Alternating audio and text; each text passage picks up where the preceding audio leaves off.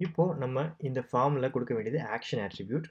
Action attribute எதுக்குன்னா, இந்த form submit button press பண்ணோடனே எங்கே அந்த ஃபார்ம் டேட்டா போகணும்.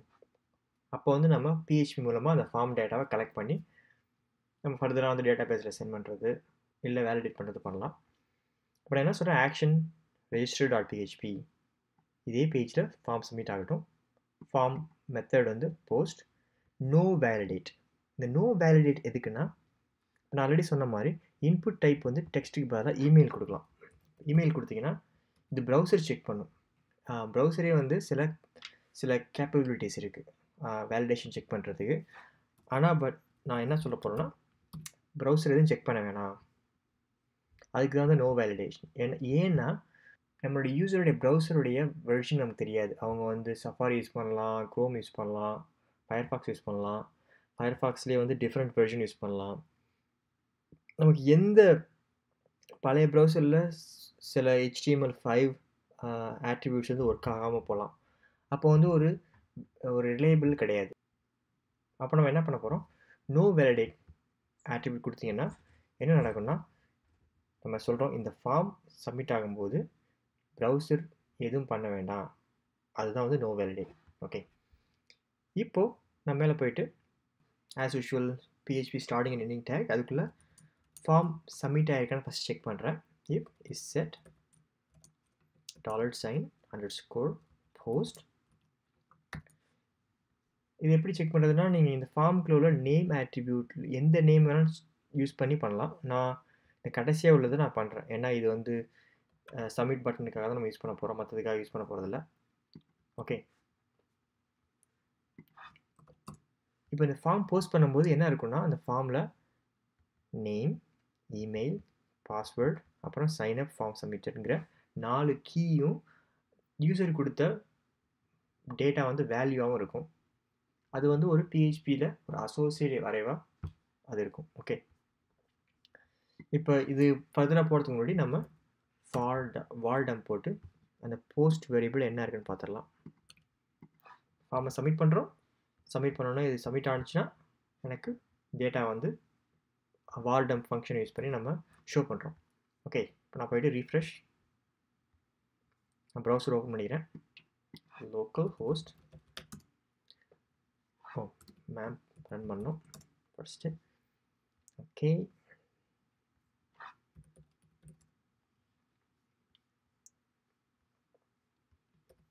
லோக்கல் ஹோஸ்ட், அதில் போயிட்டு மை ஷாப், அப்புறம் ரெஜிஸ்டர். இப்போ நான் என்ன கொடுக்க போகிறேன், anbu.@gmail.com. அதுக்கப்புறம் சம் பாஸ் கொடுத்துட்டு சைன்அப் பட்டனை ப்ரெஸ் பண்ணால் எனக்கு இந்த டேட்டா வந்து வந்திருக்கு. இது நேம், இது வந்து ஒரு அசோசியேட்டிவ் அரே. அதில் வந்து ஃபஸ்ட்டு கீ வந்து நேம், இதுதான் வந்து நம்ம இந்த நேம் ஆட்ரிபியூட்டோட வேல்யூ. ஓகே, ரெண்டாவது வந்து அதோடைய யூசர் கொடுத்த வேல்யூ அன்பு. ரெண்டாவது இமெயில், அது வந்து இந்த இமெயில், இந்த நேமுடைய வேல்யூ, அதோடைய யூசர் கொடுத்த வேல்யூ. மூணாவது பாஸ்வேர்டு, அப்புறம் அதோட யூசர் கொடுத்த வேல்யூ. நாலாவது வந்து நம்ம கொடுத்த சைன்அப் ஃபார்ம் சப்மிட்டட் அந்த நேம். அப்போ அதோடைய வேல்யூ நம்ம ஆல்ரெடி கொடுத்துருக்கோம், signup/register. ஓகே, இப்போ நமக்கு தேவையான டேட்டா வந்திருக்கு. ஃபஸ்ட்டு என்ன பண்ணணும்னா சானிடைஸ்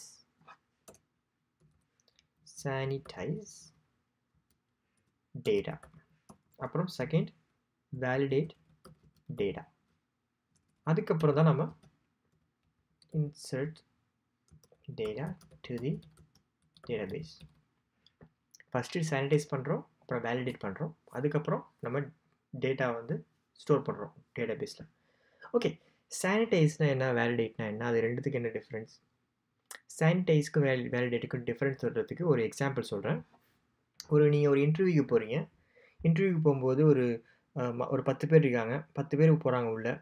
அதில் ஒருத்தர் மட்டும் பார்த்தீங்கன்னா என்ன சொல்கிறது, ஒரு 5 வருஷம் குளிக்காமல், அதுக்கப்புறம் தாடியெல்லாம் வளைச்சிக்கிட்டு ஒரு பிச்சைக்கார ரேஞ்சில் வந்து ஒருத்தர் வரும்போது அவங்க ஃபஸ்ட்டு உள்ளே விட மாட்டாங்க இல்லையா? ஸோ இவர் வந்து இன்டர்வியூக்கு எப்படி எழுத போகிறார், ஏதோ சம்திங் ராங். அப்போ மற்ற 9 பேரையும் உள்ளே விடுவாங்க. ஏன்னா அவங்க டீசெண்டாக ட்ரெஸ் பண்ணியிருப்பாங்க. இவர் மட்டும் கொஞ்சம் நிறையா முடி வச்சுக்கிட்டு ஒரு கிழிஞ்ச ட்ரெஸ் போடும்போது நம்ம வந்து செக்யூரிட்டி வந்து இம்மீடியட்டாக ஓகே நீங்கள் வந்து உள்ளே வர வேண்டாம் அப்படின்னு சொல்லிடுவாங்க. அதுக்கு என்ன காரணம்னா அந்த ஃபர்ஸ்ட் அப்பியரன்ஸே வந்து தப்பாக இருக்குது. அதே தான் சானிடைஸ் டேட்டா. நீங்கள் அந்த டேட்டா உள்ளே வரும்போது இந்த டேட்டாவில் ஏதாவது ப்ராப்ளம் இருந்துச்சுன்னா இதை கேட்ச் பண்ணிடலாம். அப்புறம் வேலிடேட் டேட்டா. அது என்னென்னா நீங்கள் இன்டர்வியூக்கு அந்த 9 பேர் உள்ளே வந்ததுக்கப்புறமும் 9 பேர்லேயும் இன்டர்வியூ டெஸ்ட் வைப்பாங்க இல்லையா, அதில் டெஸ்ட் வச்சு யாருக்கு அந்த வேலைக்கான திறமை இருக்குது, அந்த வேலைக்கான சூட்டபிள் பர்சன் யாருன்னு பார்க்குறதுக்கு தான் பார்க்குறது வந்து வேலிடேட் டேட்டா. அந்த இமெயில்னால் அந்த இமெயிலுக்கான ப்ராப்பரான @symbol.com இருக்கா, அப்புறம் பாஸ்வேர்ட்னால் நீங்கள் பாஸ்வேர்டில் செட் பண்ணலாம். ஒரு 5 டிஜிட்குள்ளே இருக்கணும். அப்புறம் வந்து அதில் ஒரு கேரக்டர் இருக்கணும். அது மாதிரி நிறைய விஷயங்கள் நம்ம பண்ணலாம். ஓகே, ஸோ இது மாதிரி வேலிடேட் வந்து பண்ணும்போது நமக்கு இது கரெக்டான டேட்டா வந்திருக்கா அப்படின்னு நம்ம செக் பண்ணிடலாம். அது வேலிடேட் முடிஞ்சதுக்கப்புறம் நம்ம இந்த டேட்டாவை வந்து டேட்டா பேஸில் இன்சர்ட் பண்ண போகிறோம். ஓகே, இப்போ ஃபஸ்ட்டு சானிடைஸ் டேட்டா எப்படி பண்ணது பார்த்துடலாம். இதுக்கு நான் என்ன பண்ண போகிறேன், ஒரு ஃபங்க்ஷன் எழுத போகிறேன். அந்த ஃபங்க்ஷன் கால் பண்ணுறது சானிடைஸ் இன்புட்.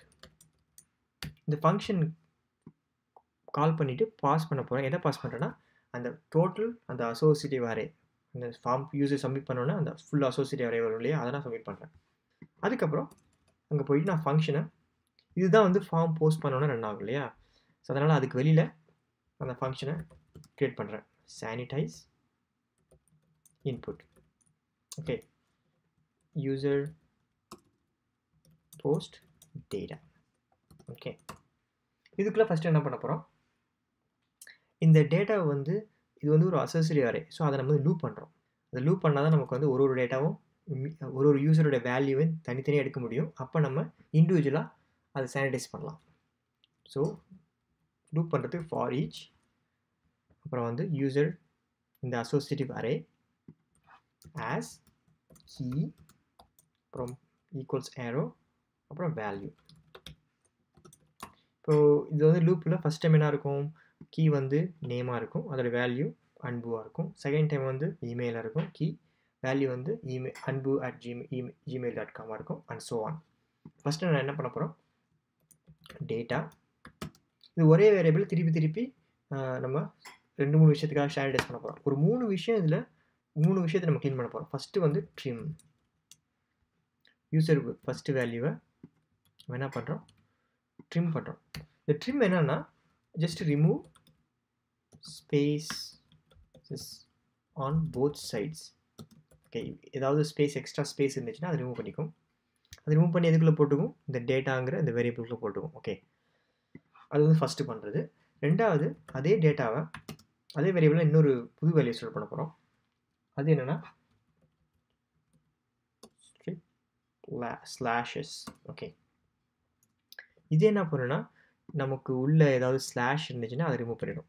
ஓகே, ஏன்னா சில டைம் யூசர் இல்லை ஹேக்கர் என்ன பண்ணுவாங்க, அந்த இன்புட் ஃபீல்டில் லோக்கல் ஹோஸ்ட் ஸ்லாஷ் அதுக்கப்புறம் ஒரு யூஆர்எலுக்கு போகிறதுக்கு ட்ரை பண்ணுவாங்க, register.php.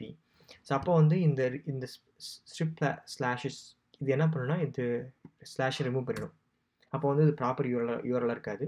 ஸோ இது வந்து ஒரு சேஃப்டி அண்ட் செக்யூரிட்டிக்காக. ஓகே, அடுத்தது இப்போ நீங்கள் பார்த்தீங்கன்னா இந்த வேல்யூ யூசரோட வேல்யூவை ஃபஸ்ட்டு வேல்யூ என்னவாக இருக்கும், நேம், அது வந்து அன்புவாக இருக்கும். அதை ட்ரிம் பண்ணி அந்த வேல்யூ இங்கே போட்டுக்கிறோம்.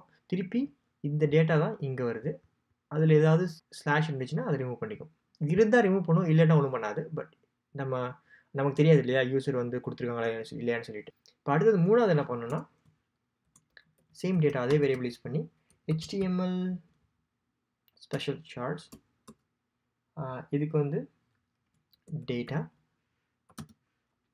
அப்புறம் வந்து ENT கோட்ஸ்,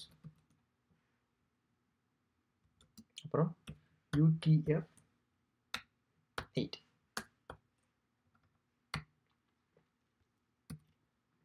ஸோ இது எதுக்கு யூஸ் பண்ணுவோன்னா, இப்போ ஃபார் எக்ஸாம்பிள் பாருங்களேன், இப்போ நான் போயிட்டு இது என்ன HTML கேரக்டர் ஏதாவது இருந்துச்சுன்னா அதை வந்து என்டிட்டியாக கன்வெர்ட் பண்ணும்.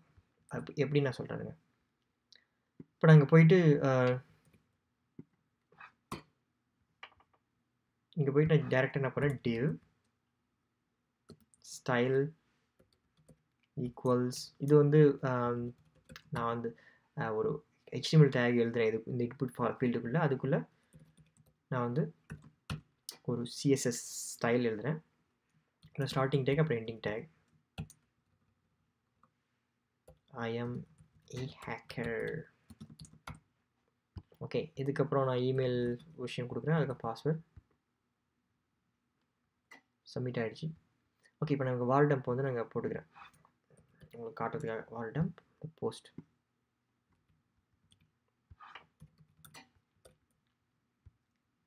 இப்போ பார்த்தீங்கன்னா இங்கே இந்த div அதுக்கப்புறம் அதோடைய கலர் எல்லாமே ஆட் ஆகிருக்கு இல்லையா? ஸோ இது எதனாலன்னா div அந்த div அதுக்கப்புறம் அதுக்குள்ளே உள்ள அது வந்து இப்போ HTML இருக்குது இல்லையா? இது HTML நம்ம HTML இன்சர்ட் பண்ணியிருக்கோம். ஓகே, டெக்ஸ்ட் இன்புட் இன்சர்ட், ஒரு வேல்யூ இன்சர்ட் பண்ணாமல் HTML இன்சர்ட் பண்ணியிருக்கோம். ஆனால் அது HTML கோடு வந்து இந்த ஃபங்க்ஷன் என்ன பண்ணால் அலோவ் பண்ணாது. இப்போ ஃபார் எக்ஸாம்பிள் இது என்னவா கன்வெர்ட் பண்ணணும்னா HTML என்டிட்டி. அது எப்படி சொல்கிறதுனா, இப்போது இங்கே போயிட்டு நான் என்ன பண்ணுறேன், இப்போ நான் எனக்கு இங்கே ஆங்கிள் ப்ராக்கெட் வேணும் அப்படிங்கும்போது நான் இங்கே யூஸ் பண்ணது வராது. ஏன்னா அது வந்து HTML டேக். அதுக்கு நான் $sign GT greater than இது போட்டோன்னா ரீஃப்ரெஷ் பண்ணோன்னா எனக்கு இந்த ஆங்கிள் ப்ராக்கெட் வரும் இல்லையா? இதுக்கும் இதில் இந்த HTML இந்த ஆங்கிள் ப்ராக்கெட்டுக்கு டிஃப்ரெண்ட் உண்டு. இது வந்து HTML என்டிட்டி, இது ஆக்சுவல் HTML. இப்போ என்ன நடக்கும்னா, நீங்கள் யூசர் வந்து ஆக்சுவல் HTML போடும்போது அதை வந்து ஒரு HTML என்டிட்டியாக கன்வெர்ட் பண்ணும்போது அது ஆக்சுவல் HTML-ஆக பிஹேவ் பண்ணாது. ஓகே, அதுக்காக தான் நம்ம HTML ஸ்பெஷல் சார்ட்ஸ் யூஸ் பண்ணுறோம்.